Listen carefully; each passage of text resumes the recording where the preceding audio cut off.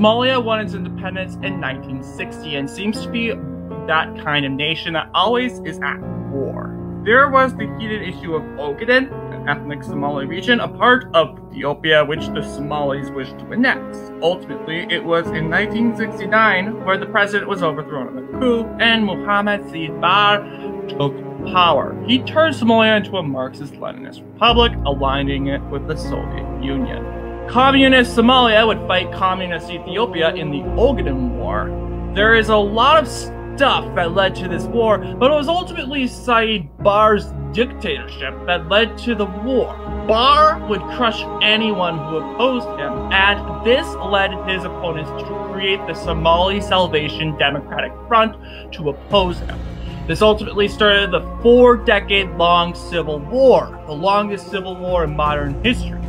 The Democrats got support from Ethiopia, of course, in the war.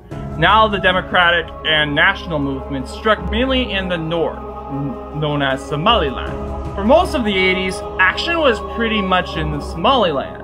Until 1989, the Democrats split Somalia in half, but that's not the important part. A rebel group called the Somali Democratic Movement began to rise up, and along with other rebels. In 1991, the Somali Democratic Republic collapsed and Barre was overthrown and exiled. The North declared its independence as Somaliland. However, barely any countries recognize it today. The United Somali Congress took over, and the civil war took a turn to a whole new agenda.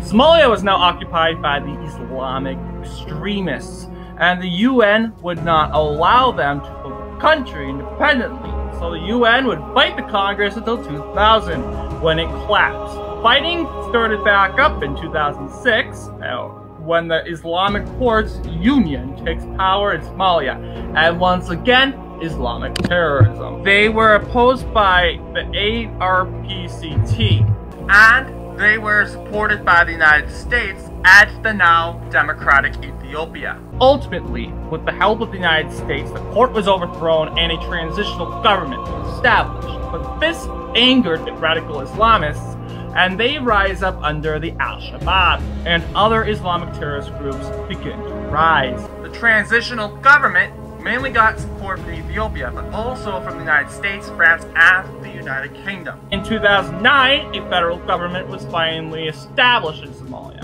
starting, hopefully, the final phase of the civil war. Al-Shabaab wouldn't surrender and continued to fight the government. The government got support from Turkey, Italy, the United States, and the United Kingdom. In 2015, ISIS entered the conflict on the side of Al-Shabaab. There seems to be no end in sight for the Somali civil war. Most countries, especially the UN, were involved in the civil war, and the Somali civil war continues today, entering its 31st year.